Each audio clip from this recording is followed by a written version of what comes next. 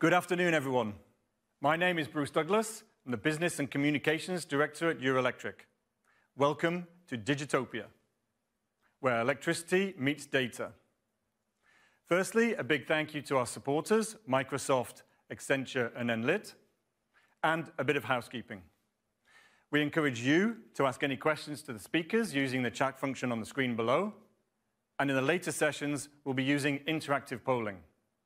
To take part, you'll need to use menti.com, so open in your browser, menti.com, and enter the code that you see on the webpage.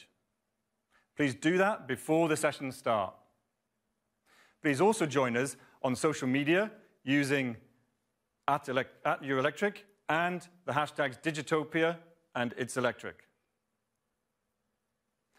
Now, the electricity sector has access to the second largest amount of data of any industry, second only to the media sector. This is due to the rare combination of having both customers and assets. This creates huge opportunities for the power utilities, but also some interesting privacy, security, and ethical concerns. Today, we'll be discussing these challenges and opportunities. We will also explore the interconnected exponential technologies such as artificial intelligence, digital communications, high-speed internet, blockchain, and computing memory. Today, we're also launching our brand new AI Insights paper, which examines the critical role these technologies will play in the clean energy transition and the unprecedented disruption for the power sector. And the main messages in the paper are, number one, AI offers huge opportunities for the clean energy transition. Number two, AI needs the right incentives and room to develop its full potential. And third, regulation must protect consumer privacy, ethics, and establish trust. The full report and all case studies can be downloaded on the Digitopia webpage. Now, this afternoon, we have an excellent lineup for you with some of the world's leading experts in the field. The other sessions you have to look forward to this afternoon at 2:45, corporate sourcing of renewable electricity, at 4 o'clock, public awareness and customer empowerment, and at 5:15, data access, quality, and interoperability. Those times are all Central European times. But before that happens, we will first see a keynote presentation from the serial entrepreneur, author, and visionary, Peter Hinssen. He will present how companies must learn to navigate uncertainty and adapt to the increasingly fast-paced environment. I've always liked his work, and I'm really looking forward to this. Over to you, Peter Hinssen.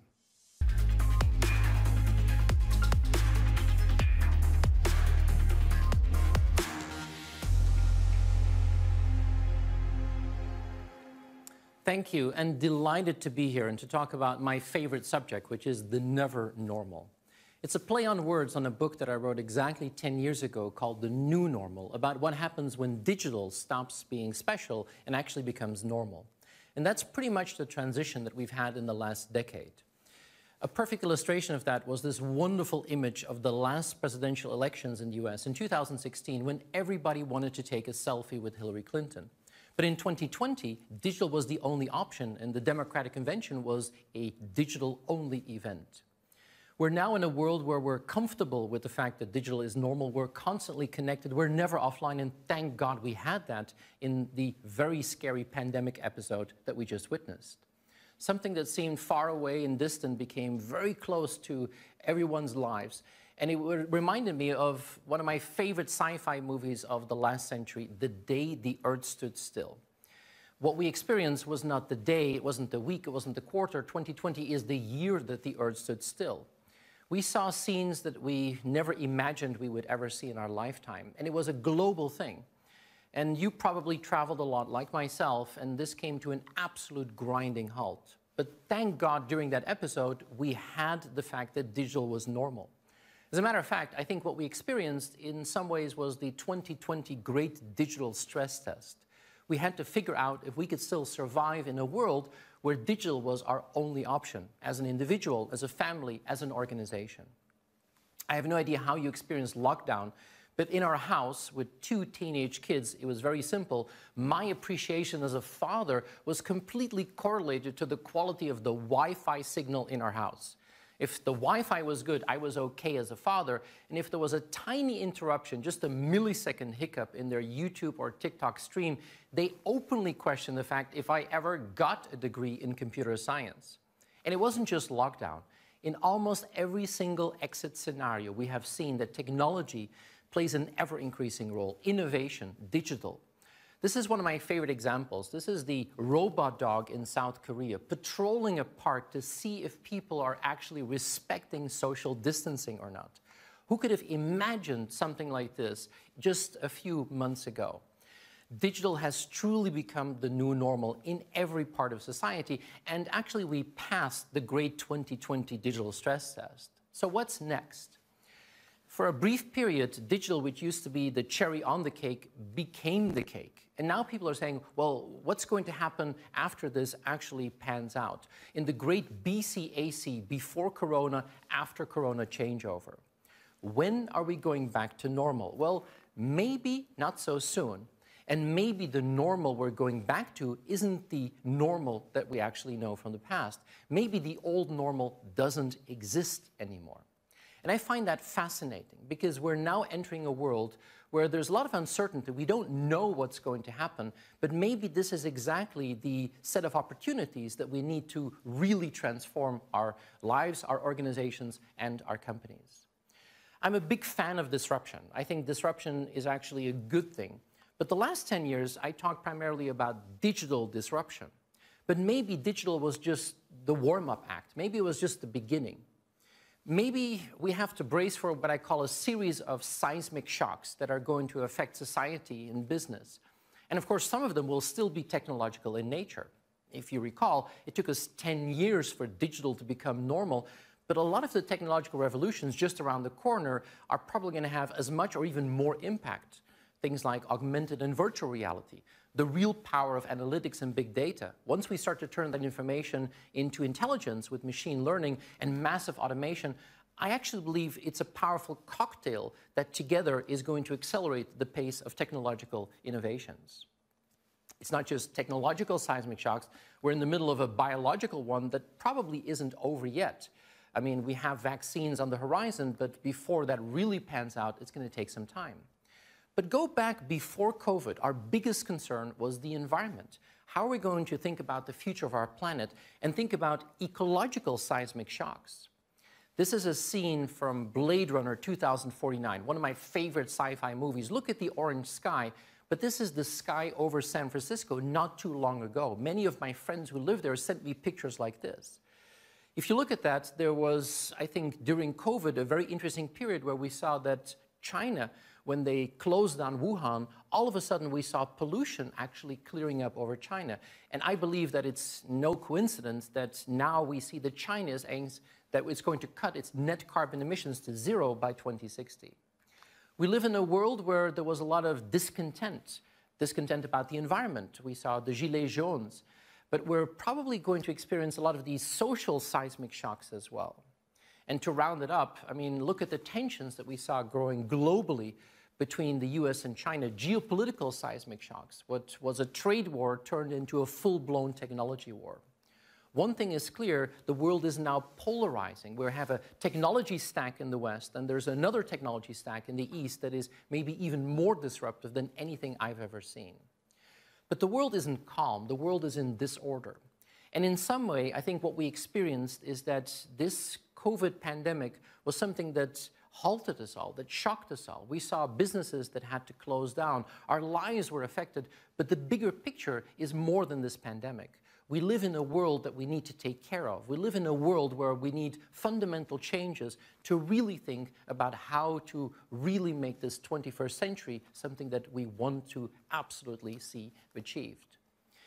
The problem is we don't know. The problem is we have no idea what the future is going to be, and we can be anxious about it, but at the same time, it's, for me, a set of opportunities. I think every single one of these seismic shocks are going to trigger things. They're going to trigger systemic shifts, and these are opportunities. Look at, for example, consumer behavior.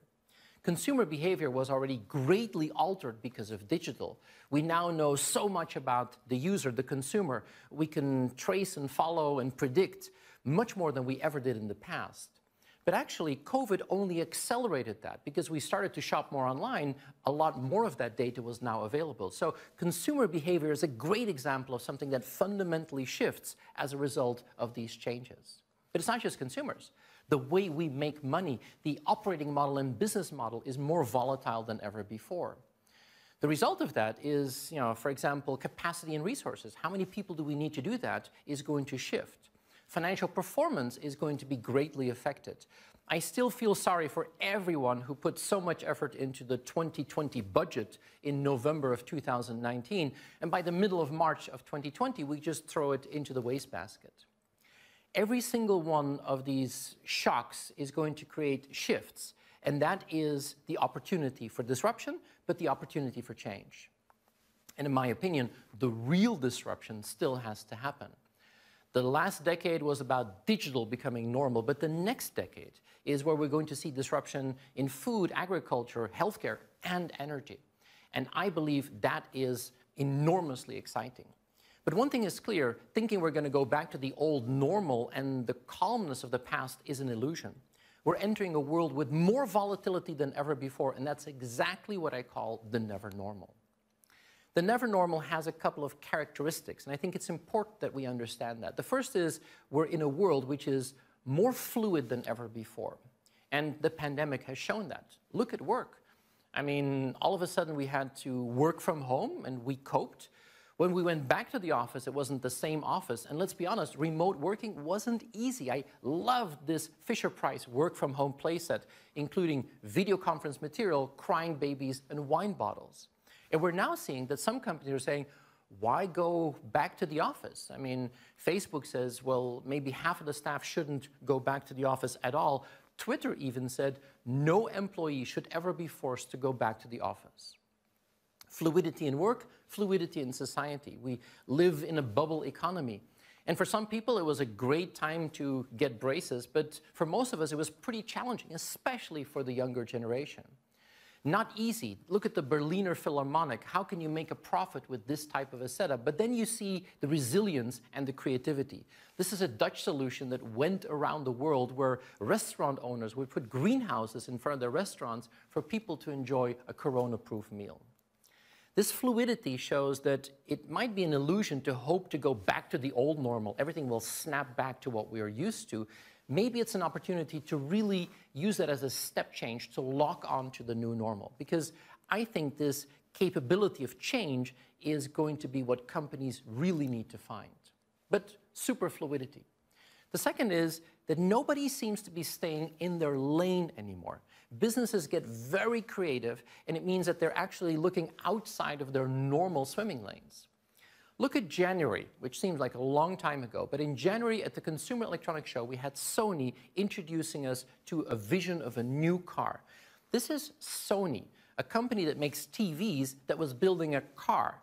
And at the same time, we had Toyota, a car manufacturer, that was introducing us to the concept of the woven city, a city where cars don't even function anymore. How crazy is that? You have a TV maker making cars, you have a car company thinking about a future without cars.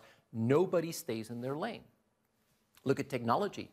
Amazon is the biggest cloud provider. It's not just an e-commerce retailer, it's bigger than Microsoft and many other players out there. And what you see is that in this world, we have to become extremely creative. Maybe my favorite example of that is Ping An, the largest insurance company in China. One of the largest banks in the world is reinventing itself as a healthcare platform player in China. This is the Ping An Good Doctor, where on the right, you can enter the booth and get an AI-powered diagnostic. And when you have your diagnostic, you can go outside and use the vending machine on the left to take the medication for your diagnosis. Imagine that, an insurance company leaving its swimming lane, becoming a healthcare player. The last characteristic is we're in a world which is hyper-connected. I mean, we now have more information than ever before.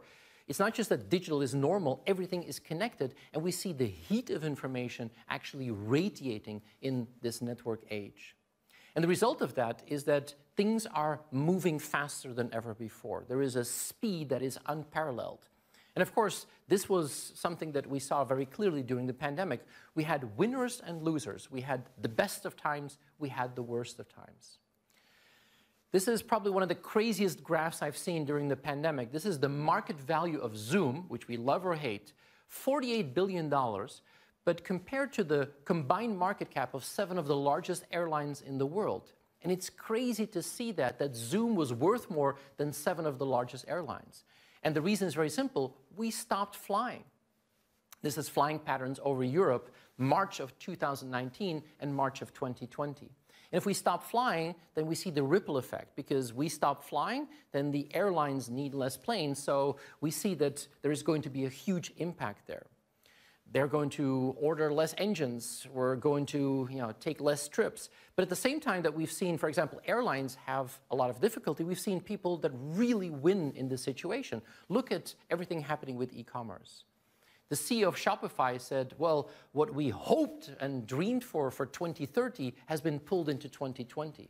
We started massively to go online, huge impact on logistics, winners and losers at the same time. But one thing is clear, it's faster than ever before. This uncertainty about the future might actually signal some sort of a reset in some economies. Maybe also a reset in how we think about the future. But one thing is clear, we're going to have to brace ourselves for all these changes. How can we use them to our advantage? How can we become even stronger with all these changes? How can we become anti-fragile? And I refer to a book that Nassim Taleb wrote in 2008, The Last Financial Crisis. And in Anti-Fragile, he said, well, if you introduce too much stress into a system, then things actually will break. And that was a bank, for example, in 2008. Today, we see that, for example, because we don't travel, Hertz goes out of business. We see that the airlines are in trouble, or the non-food retailers, which are struggling. A natural way to deal with that is to say, well, if we don't want to break, how can we become more resistant to change? How can we become more robust? And this is something that a lot of the banks did after 2008. They built in governance and rules and compliance, but they became robust, but they actually lost their agility. And that's not what we want. Maybe this pandemic has shown that we need to brace ourselves, but actually think about being adaptable and flexible and resilient. I love the analogy with the trees. The mighty oak tree could still fall and be toppled by a hurricane, but the willow is capable of bending. And if you want to put that in perspective, I think there's a clear difference between robustness, which is the ability to keep operating even things go really bad, but it's resilience that we need. It's the capability to bounce back and actually take advantage of these opportunities. So how can we build companies that are not just robust, but resilient? Maybe even get stronger as a result of all these changes. We've seen companies like Zoom, for example, take advantage of a pandemic. Actually, the FT made a roundup of the top 100 companies that prospered during the pandemic. And if you look at the top 15, well, they're all technology companies. I mean, most of them are US, some Chinese, one Canadian. But does it mean that a technology company is immune and anti-fragile? Not necessarily, but the big ones certainly were. If you look at the top technology companies, they're a great example of these unicorns that we talked about at length in the last decade. But I think it's more than that. I think it's now the opportunity for traditional companies to reinvent themselves. Even some of the smaller unicorns are in trouble. But look at the unicorns. I mean, Amazon is a great example. They've single-handedly transformed the world of e-commerce and retail. We know that they prospered. They're probably one of the companies that really are the winners of the pandemic. But there's also the other side. Let me take you to Walmart, the biggest traditional retailer in the world. This is a company that was very disruptive in the last century, but now they're just a normal retailer. Well, what's normal?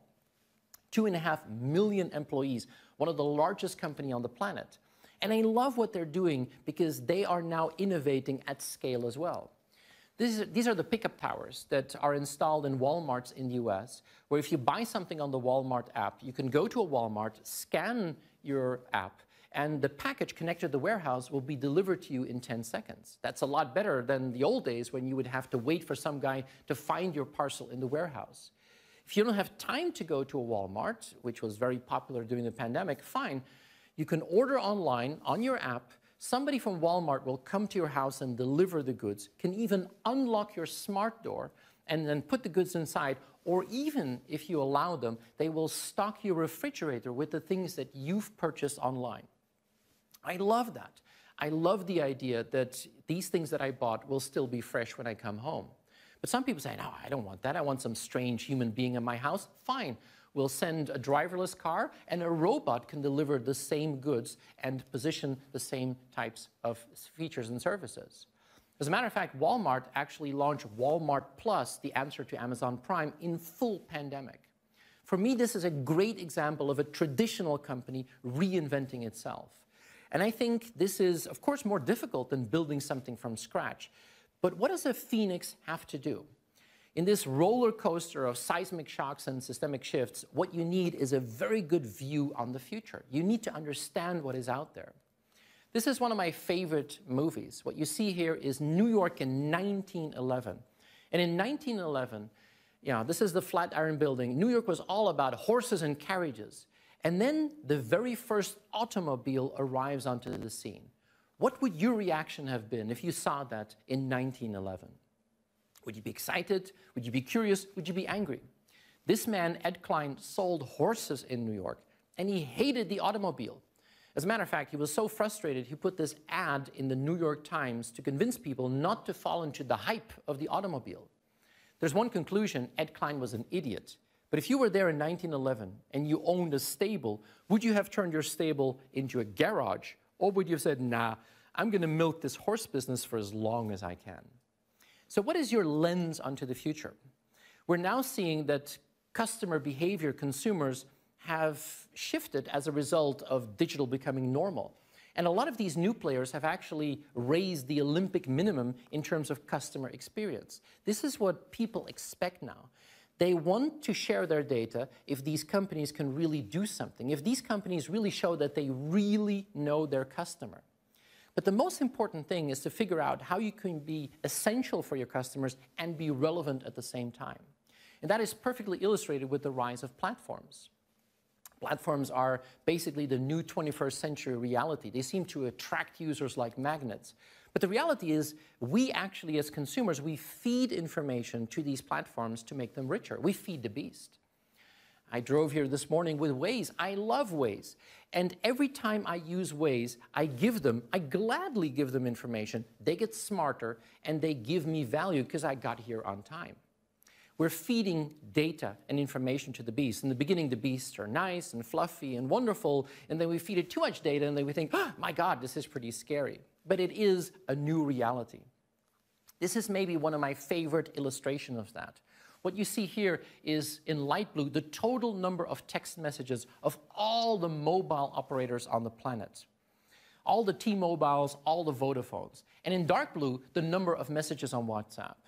And in 2010, when the mobile operators were still printing money with SMS, they were raking in the cash, they had a really good ride. And if you ask them, what's going to happen next? What's the future? They said, oh, we hired a consulting agency and they think this is going to happen. No, this happened. The reality is that the telecoms are now being reduced to what is known as a dumb pipe. They connect you, but they capture no value. And that is exactly that core question. A telco is still essential. You still need the SIM card, but their relevance has dropped. And I believe that in the never normal, we have to refocus our effort on becoming relevant. In a world which is moving so fast, what we need to do is look at what I call the day after tomorrow. How much time do you spend on today, tomorrow, and the day after tomorrow?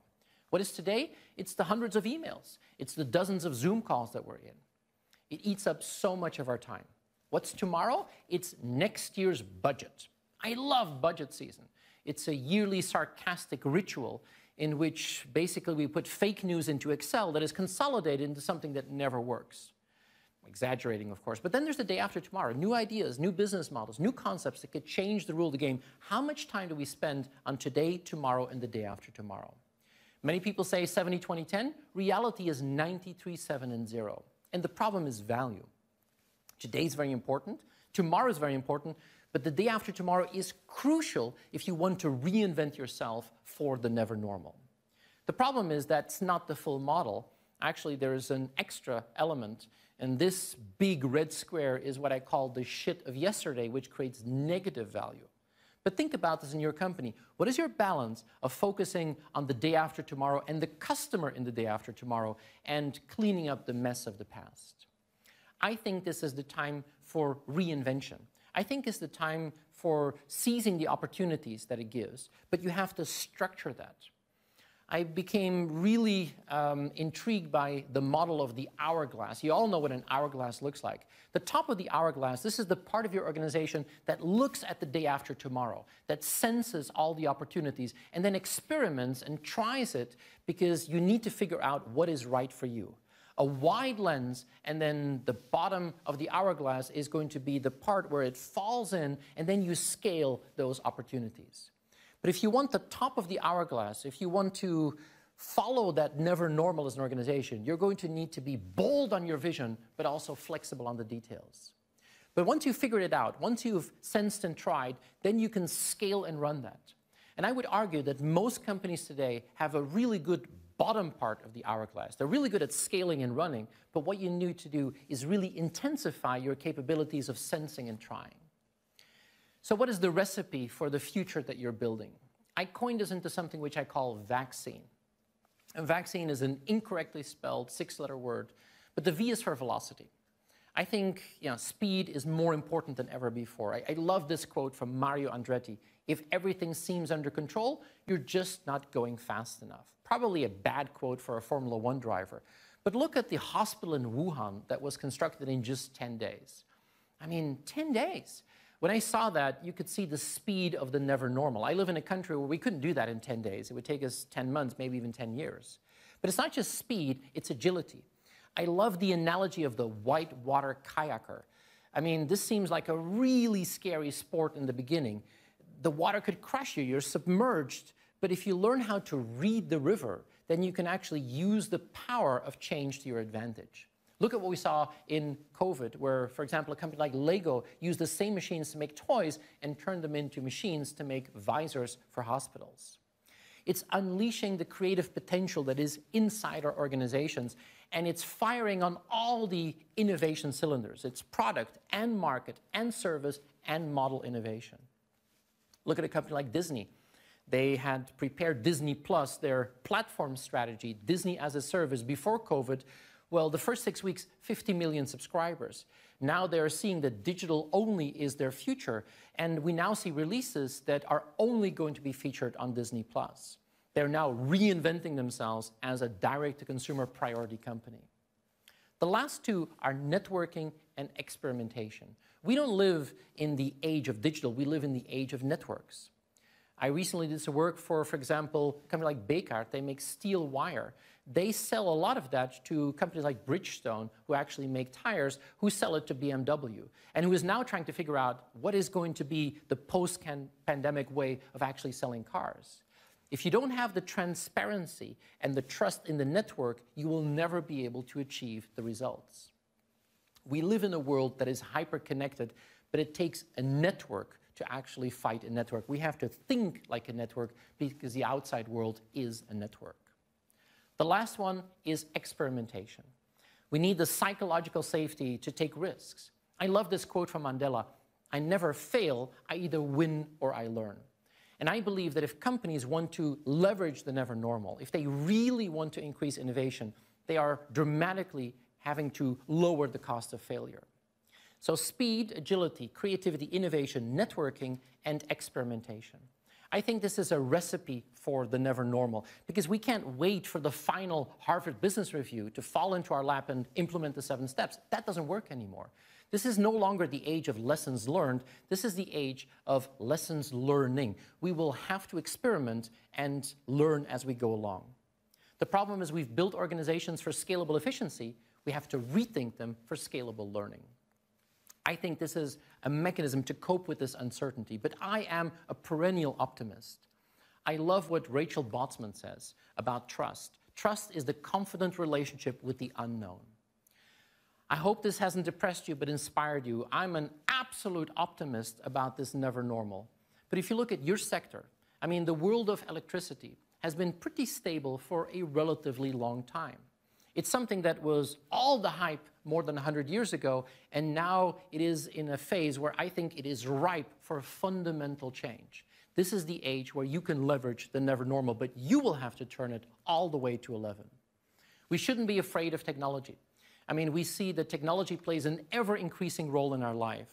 I think, on the contrary, we should really embrace it. I love this quote from Maya Angelou. If you're always trying to be normal, you will never know how amazing you can be.